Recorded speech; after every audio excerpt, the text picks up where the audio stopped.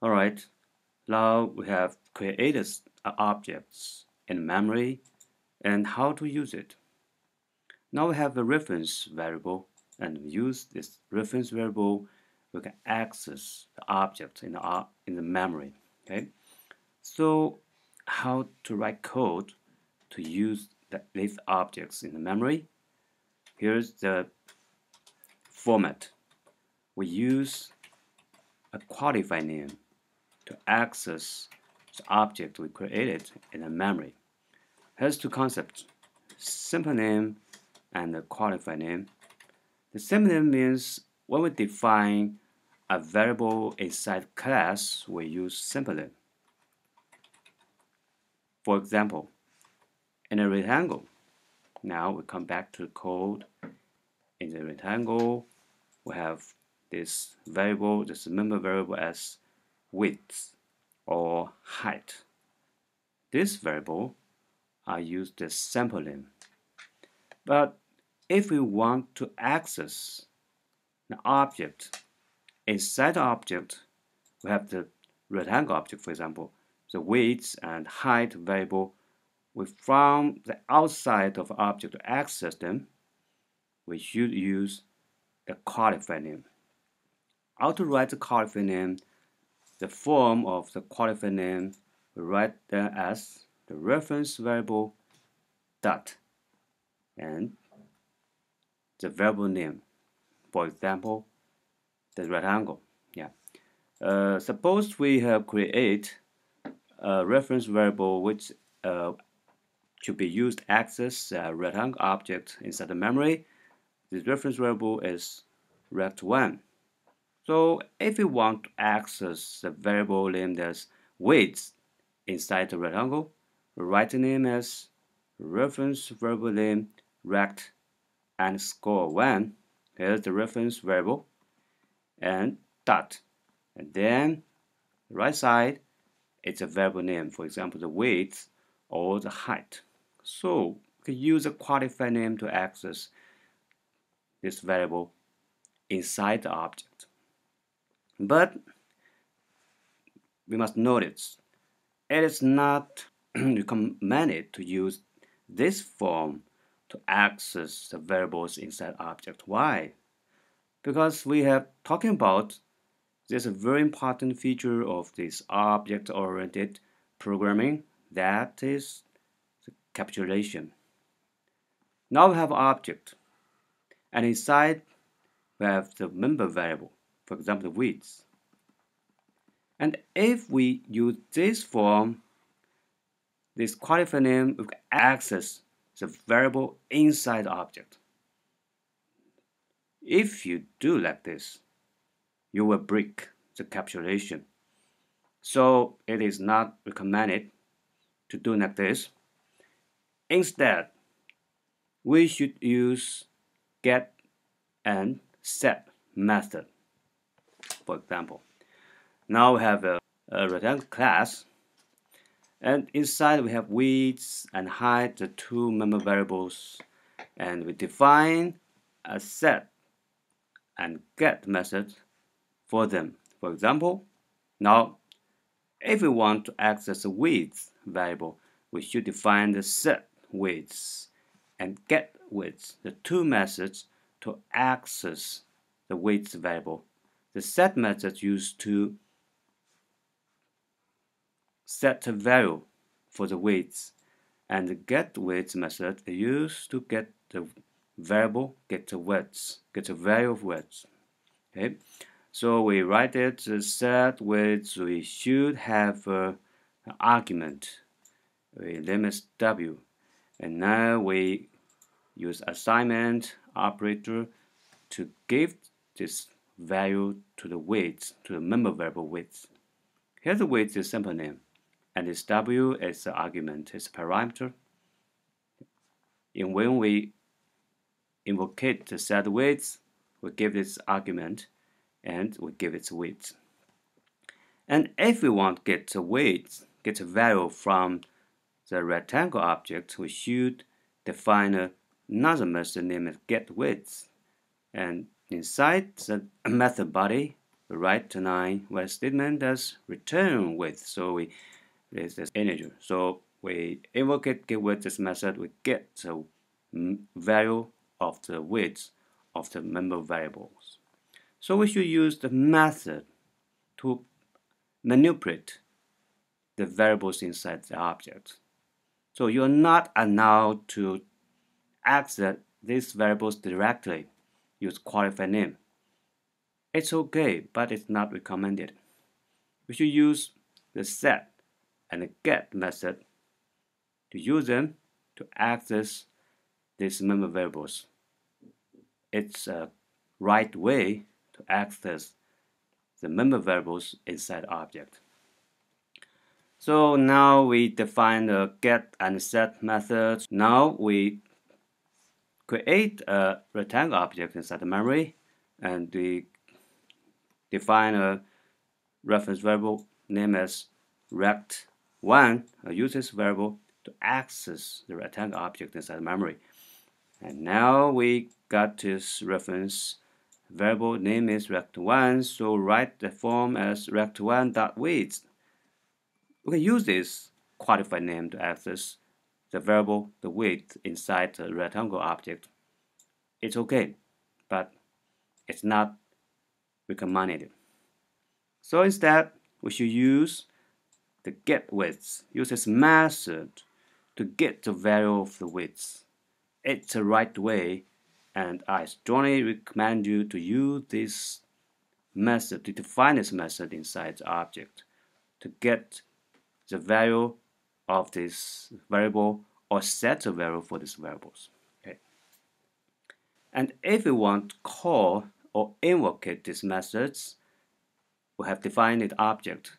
We use the same qualified name. We write as the reference variable dot, and the right side is the method name. And maybe you have to give this argument at this list. It's an argument list here. For example, now we define a get area, this method, inside the rectangle class. Okay, inside the rectangle class, we define a method, a member method name as get area. We will calculate this area. We use the width times height. We get area of a rectangle, so it is a return area for us. And if we want to call this method, we should use a qualified name. We write it as rect1, rect and score 1. This is reference name, a reference variable, and dot, and then this get area. Okay, and use this qualified name. We call the method we define the object. And the same, inside the rectangle, we define a move method. We move the rectangle from one place to another. We change the top left point of the rectangle. Okay, so in the move method, in this method, we call this method, and this is the reference variable dot, and the move is this method name inside this rectangle object, and give two arguments, the 40 and 72. Okay, gives us new point of the top left point of the rectangle. So the rectangle move from one place to another place. Okay, use this method. But a point is, sometimes you cannot access this method, to call this method, because we have this access control mechanism. That is, in the future we're talking about it. When we define a class, inside the class we define as member variables or the methods, and we have this keyword that is public or private or protected, things like this. This modifiers will define the access neighbor for these variables or methods. So in the future, we're talking about these words, and these words will determine whether you can access this method or variables or not. We call it access control mechanism. Okay. We're talking about in the next chapter, the 5th chapter, about the class, about the access control mechanism. Okay. Well, now we move on to the next concept. It's about the garbage connection. That is, we have 3 steps for objects for its life cycle. There's create the object spawn, and put it inside the memory. There's the first step. The next step, we use the reference verb, use a qualified name to access objects inside the memory. We can manipulate the variables or call the method. This second step. And third step, when the object finishes task, it may not be used anymore. So at this time, we should delete these objects, remove them from the memory, because we have the limited space for memory. So we should remove these objects that no longer be used and release the memory for other objects. For other cases, we create new objects inside the memory. Okay? So this process, we deleted the objects that no longer being used. This process we call garbage connection. Okay? This is a very important idea. And when an object is become a garbage, that is, the object is no more reference to them. As we know, we define a class, and based on the code of class, we create an object inside the memory. So we have a reference variable. We have a reference variable, we access the object inside the memory. So there's a reference to the object, but if this object is no longer used, there's no reference to them. So we can check the number of the reference to the object. If the number of reference becomes 0, that means this object is no longer being used. Okay. To find this rubbish inside the memory and remove them or delete them, these tasks we call garbage connection. And these tasks will be performed automatically. This is very important. So as a Java programmer, we don't know how to remove them, how to delete this object. We don't care. We just write code, we just create objects and use it, and if it's not used, we don't care. Just let it be. But the system, the platform, JVM will have a garbage connector. It will check this object time to time to check, well, these objects are no longer being used, so they mark this object as a rubbish and it will remove them soon. Okay, so this work will be performed automatically. Okay, when the object becomes rubbish and will be removed from the memory. Now this code, we have a my class, and inside my class, we have main method, inside main method. Now we have 3 statements here. Object, this object, and A is the reference variable, and new, an object. So if we execute this statement, and inside memory, I give you a diagram. Here is the memory, or memory here. And the first statement, when we execute this statement and we get an object, well, this object inside the memory, the type is object.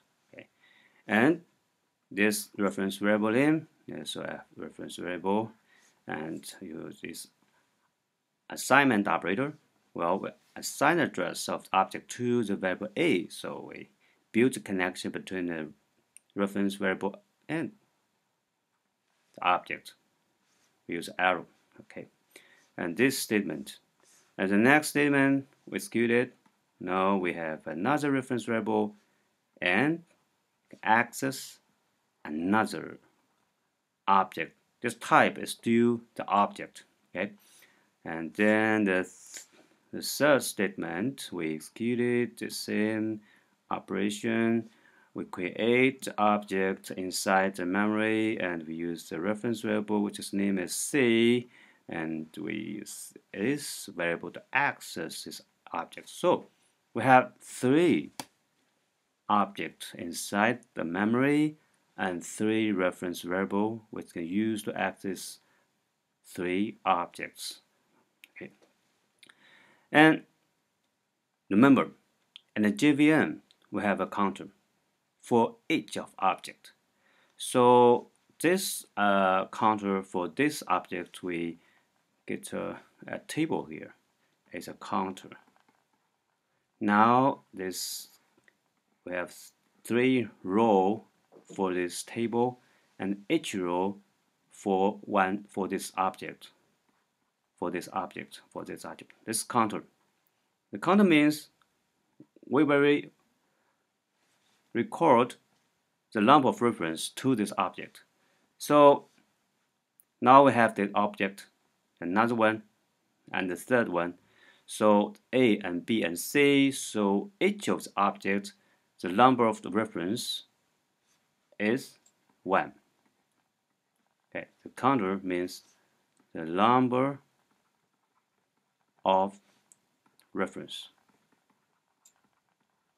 to this object. Okay, the next statement, well, B equal A.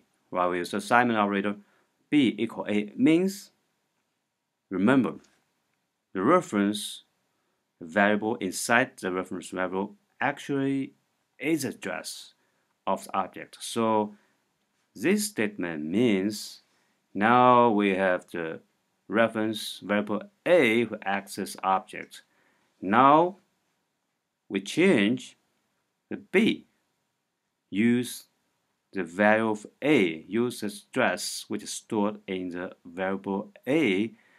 That means now the B, this reference variable, will change its point to access to this object, and it will not to access object X before. So this statement, we change the address inside of this reference variable. Now this reference variable B access this object and not this one, not the old one. Okay, so this counter now for this object from 1 and change to 2 because we have 2 reference to this object. But this object and from 1 and change to 0, we use arrow to mark its change. At this time, when we execute this statement, the same process, we assign address inside the A variable to C. That means now the C, the reference variable, will access this object and do not access the old object anymore. So the counter, this variable now become 3. Well, the number of reference to this object become 3, and to this object and decreased to 0. This is how it's changed. The counter, the number of reference changed. So the object connector will check this counter. If you found, oh, now as reference, a number of reference becomes 0, then the JVM will mark this object as a rubbish. Yeah, you are rubbish. I'm ruined. Okay, automatically. And then when this object, the lump of reference to this object, it becomes 0, and the JVM will mark this object as an unused object, the rubbish. So mark the rubbish and we delete them from memory. So this object and this object will delete it after be marking as the unused object or rubbish, and then it will be removed from the memory, and the space occupied by this object will be released. And how about this object? This object, we now have 3 references to it, so it's not a rubbish. But if we execute this statement, for example, A equal null, the null means a reference variable that access nothing with null, access nothing. Okay, so that means if you executed the statement, that means this reference variable will to access nothing. That means we cut this arrow. So the number of reference now become 2. And the next statement, B equal null. That the same process, we cut the arrow, cut the access from the reference variable B to this object, and the number of reference become now changed to 1. And then the next statement, the same process, and the reference cut this connection between this reference variable and this object, and the lump of reference to this object will decrease and to 0. So after these 3 statements, we executed them, and the lump of reference to this object will become 0 finally. So at this time, the JVM, the object connector, will find, oh, now this object, the lump of reference becomes 0, so at this time, it will mark this object as a rubbish and will delete them soon. Okay. So as a programmer, you should know this object you created when it will become a rubbish and released by the JVM automatically. Although you don't care how to delete it from the memory, but you should know when it becomes a rubbish and will be deleted. It's very important because you build a system. If inside the system you create too many objects inside this system, that means you will create a lot of rubbish in the future. The point is, you should design your system carefully and use objects as you want, but the number of objects should be less as you can. Okay, that's the idea.